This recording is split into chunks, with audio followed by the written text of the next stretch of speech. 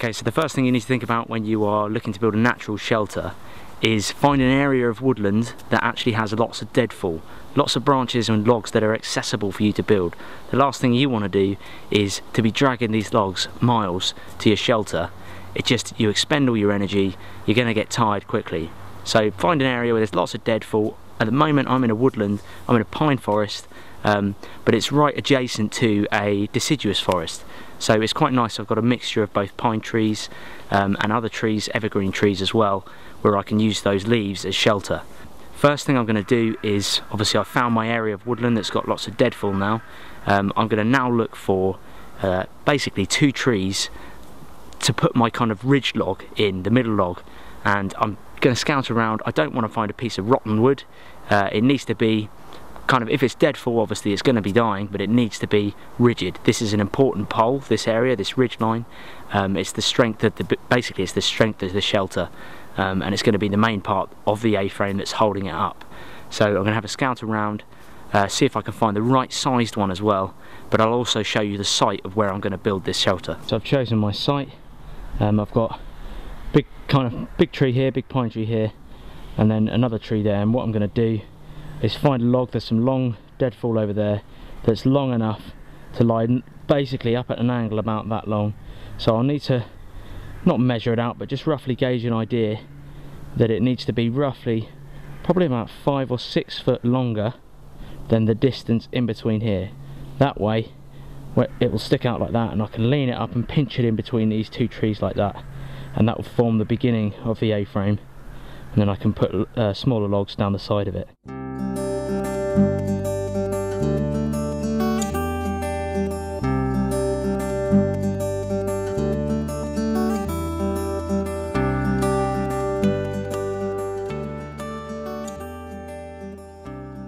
Okay, one of the things you want to be wary of, this looks like a nice long ridge. This could be a really good ridge log. It's very long, it's not too thick, so it's not too heavy to lift.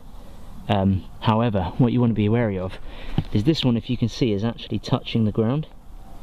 So it's been on the ground a while, and if I roll this over, you'll see, especially up this end, if you have a look, if I roll this over, you can see fungi starting to grow here, and that's definitely could be a weakness in the log, because it's been on that ground, it's very damp. I can feel that it's actually very supple, and that it's, to be honest, quite rotten, so this could break quite easily under pressure. So be wary of picking one straight off of the ground. I found a different one that is slightly off the ground, and I'll just go and show you now. Okay, if you look at this one here, it's actually, as it's fallen down, it's about half a foot off the ground, almost all the way along. So for me, that is ideal. It's been kept off the ground, it's been kept sort of off the damp. It should be fairly dry, this one, and basically I'm going to cut it at the right length and definitely use this one as my ridge pole. But as a little tip for you, just be wary if they're lying dead on the ground, they may be a bit mouldy, but this one has only been on the ground at the bottom end, but this whole part up here has been up off the ground, so it should be a lot drier than the other logs, because we've had quite a bit of rain recently. Okay, so at the moment this log is too long for what I need. So basically I'm going to cut this log here. I've got a folding saw here. This is the Barco Laplander, and you can see a review of this actually on our channel, TA Outdoors. I'll put a little link up to it in a box in the corner. So I'm just going to saw this bit here. It feels nice and dry, it's been off the ground. I'm going to saw it longer than I'd need it to begin with. There's nothing worse than cutting it too short and then it not being able to fit in the gap between those 2 trees. So I'm going to saw it a little bit longer than I normally would have it.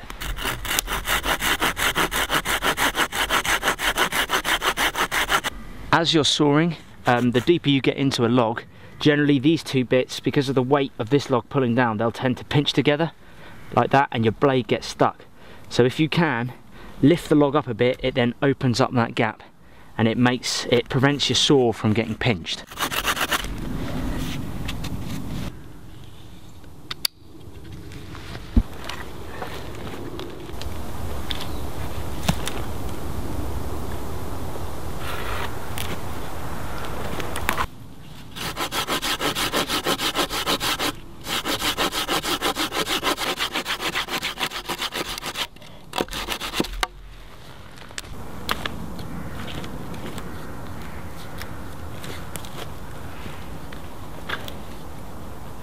as you can see here, the reason I cut that angle on that top section is just so it can fit snugly against here. I noticed there was a knot in the tree just here that was kind of protruding, so I've used that to my advantage, cut an angle in there, and now I can put all my weight on that top ridge pole, and that is not going anywhere. The base is tucked in nicely down there, and you can see it's pushed up against that tree. That way any weight pushing that way is going to put pressure on the tree, so it creates basically equal weight on the tree. But yeah, there's a little tip there: if you cut an angle on that top section, just helps it pinch in a bit more. And now that's not going anywhere.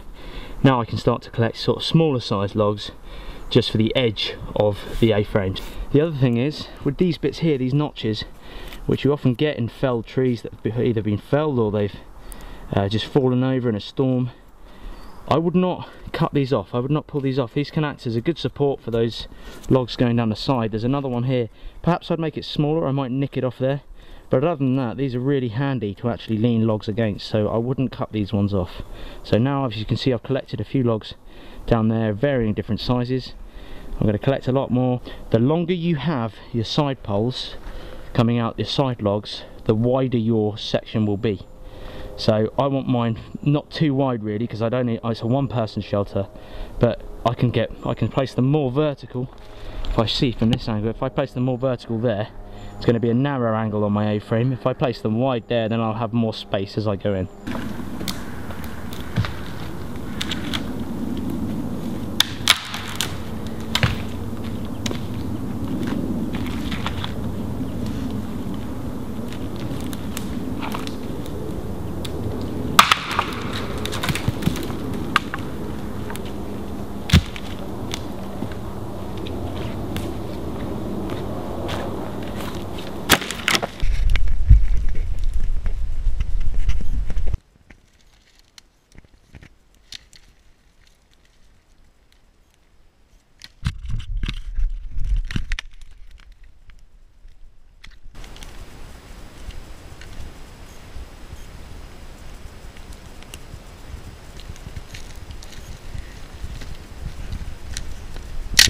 Okay, so you can see the actual beginnings of the A-frame shelter. I've got my ridge log going down here, and then I've got the first part of the A. You can actually see that, a log coming down here and a log coming down there. I've actually cut these so they're the exact same height.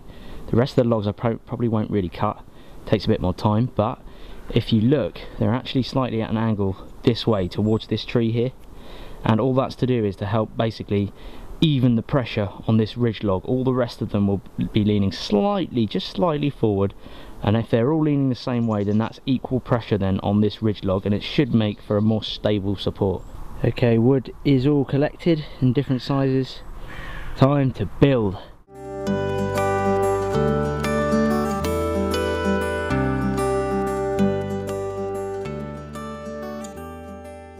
Well, there we go. I've pretty much finished the majority of the A-frame shelter. I've still got a few gaps to fill in, but I'm a bit restricted with time. That's taken me pretty much an hour. That's not including the filming that obviously I've done in between as well. So yeah, I'd say it takes about an hour probably by the time you've collected all your logs and things like that. I've tested it, I've pushed against it, I've put a lot of my body weight against it, just to double check that everything is stable and secure. It's a good way of checking, just pushing against it at different angles just to check that everything is secure. What I've done is like a cross latching up the top, going all the way up the top, so I've cross latched it basically just to give it that added support and to ensure that all branches, all the logs are actually leaning properly against that ridge log. It's important that they come over the top of the ridge log here, just so they got that support on that actual ridge log, and not they won't then slip down below and fall down. So it's more for safety reasons really, just to try and keep that cross latching going and then filling in the gaps with other logs. Okay, next step is I'm in a pine forest and there's lots of bracken and fern over just behind me, so I'm going to collect a load of bracken up and use that just to kind of waterproof, rainproof this A-frame shelter. As you can see, lots of bracken here. I'm coming into mid-October now, so it's starting to die back. So ideally I'd do this kind of shelter in the summer and do an overnighter in the summer, but I thought I'd do a video to show you guys just how to make it. But I'm going to use this bracken, definitely, there's plenty of it there. Cut it down near the base, near the roots, and just be careful, don't pull it with your hand. Okay, I was saying about pulling it with your hands. The reason why is I've got a bit that's kind of dying back here. If you pull here with your hands, yes, most of the time you probably would be able to pull it out. However, your hand can generally slip, and as it slips it cuts through here as you pull through, and it actually cuts up your hand quite badly. So I suggest either using a knife or just a small blade just to nick it at the roots there. You do want this long bit here, because this is going to go in between those logs on the A-frame shelter and help pinch it in place. If you just pull up the top, the actual leaf part up here, if you just pull that off, then you've got nothing to secure it to your shelter. So definitely use the majority of that to help secure it to your shelter. Try not to use your hands. It will, if you skid, it will cut your hands up.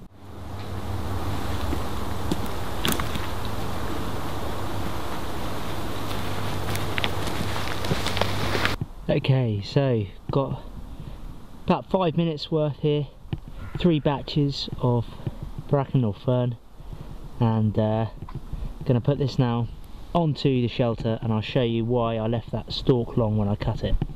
Okay, so here's my fern or bracken with the long stalk. The reason why is that I can tuck it facing backwards in these gaps, push it in there, and then that sits nice and snug. Now with lots of those in there, I can get that fitting nice and tight, and if the stalk's pushing too far into the actual shelter, then I can just snip off the ends. But now I'm going to fill it up with the rest of these and see what we get.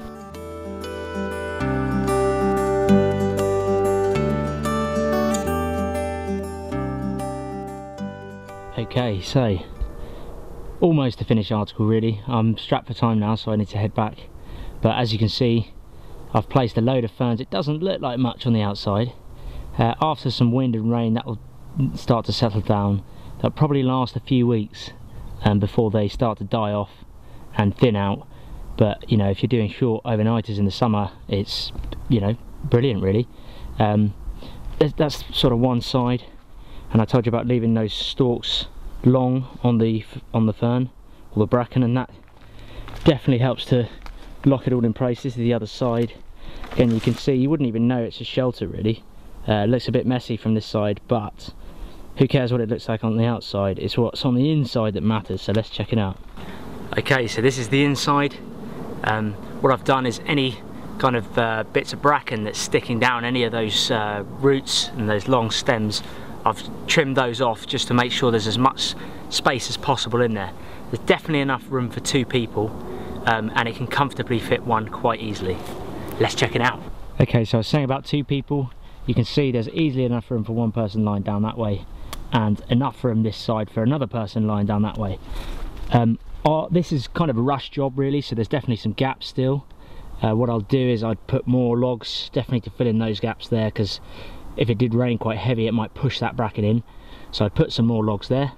Nobody's perfect, so that's, you know, just evaluating here.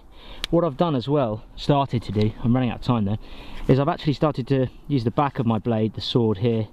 The sword? The saw. I've used the back of the saw here, and I've just started to sweep the bottom bit up just against the side here, and that acts as kind of a wind shelter, draft shelter, just to stop those cold drafts coming in the mornings. And it also helps me clear an area that I can lie on. And if I wanted to make this extra comfortable, I could get a lot more bracken and I could lie that down in here. You know, pile it up a bit, because you want to be raised up off the floor when you're sleeping. You don't want to be directly on the floor, so I could raise it up, you know, maybe a foot or something, and that would provide something comfortable to sleep on and help keep the draft and the cold out. But for now, all I've done is just started to move with the back of my blade, just started to push it up against there just to stop that draft, and I do that all the way around the edges just to seal off that draft. Obviously there's some gaps at the back there which I would patch up with some sticks and just make it a bit more sealed and waterproof, but underneath it feels pretty secure. I'd put a lot more bracken on this, but I don't really have the time at the moment. It's probably something I can come back to. Hope the videos helped you guys. Hope you got a couple of tips.